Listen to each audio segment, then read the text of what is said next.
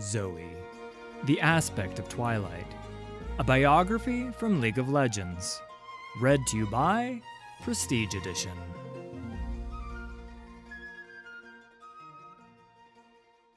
As befits her Targonian aspect's nature, Zoe did not come to the attention of the celestial realm in any traditional way.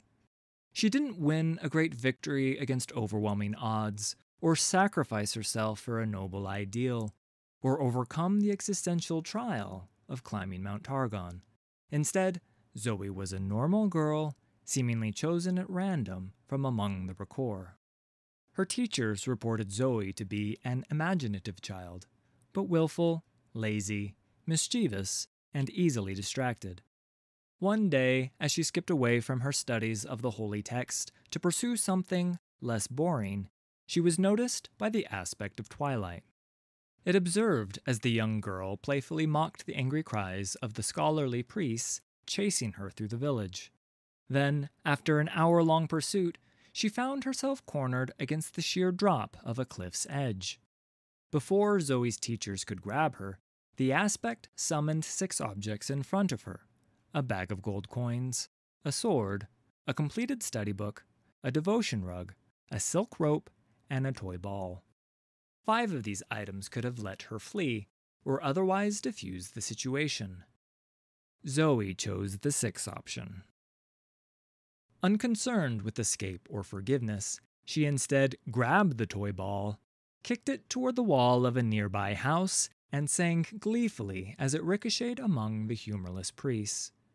The aspect hadn't seen such joyful irreverence in the face of peril since its last host, who heralded the end of the Great Darken War. Delighted by Zoe's carefree exuberance, it opened a shimmering portal to the apex of Mount Targon, offering the girl a chance to see the universe. She dived backward into the portal, instantly merging with the aspect, then stuck her tongue out at her dumbfounded teachers as she disappeared. This transcendence was unique. In fact, it was unheard of in all the myths and legends of Targon. Yet Zoe did not trouble herself with why the rules that govern aspects had been changed just for her. She didn't trouble herself with rules at all. Instead, she journeyed to dimensions of reality at the very edge of mortal comprehension, playing with powers seen by few before or since. While for Zoe barely a year had passed, she returned home after what had apparently been many centuries in Runeterra. Full of teenage curiosity, she wondered what she had missed while she was away. Fortunately, she could traverse the streams of time with only a thought. Among the events she witnessed were the rise and fall of the big armored meanie, Mordekaiser, the destruction of the Blessed Isles in the spooky ghost party, the cataclysm of the war for sparkly rocks, and the founding of a dour new nation near the no-fun forest. One thing in particular became clear to Zoe.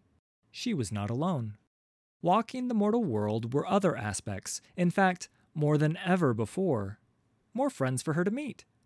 But they brushed her aside time and again, seeming rather preoccupied with whatever it was they were doing in the spaces between realms. Intrigued, Zoe traveled to the stars, where she found the great cosmic dragon, Aurelian Sol.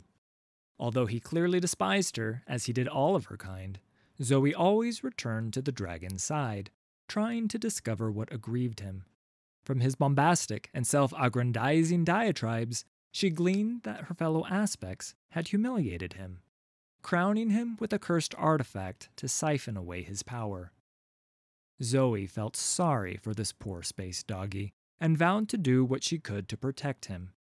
For his part, Aurelian Sol has at least stopped threatening to destroy her when he eventually takes his long-overdue vengeance. Whether Zoe's curious relationship with the Starforger is due to a mere whim, possessiveness, or her function as a cosmic disruptor, no one can be certain. For the scholars and mystics of Mount Targon, the emergence of an aspect is usually a joyous occasion, but Zoe's unpredictability gives them pause, as not even she knows what her presence could portend. The only certainty is that Runeterra is on the brink of a profound transformation, one that may come at the cost of chaos, destruction, and blood. Thanks for listening. All credit for these stories goes to Riot Games and League of Legends. Full details can be found in the video description. If you enjoyed this production, please hit like and subscribe. There's a lot more coming.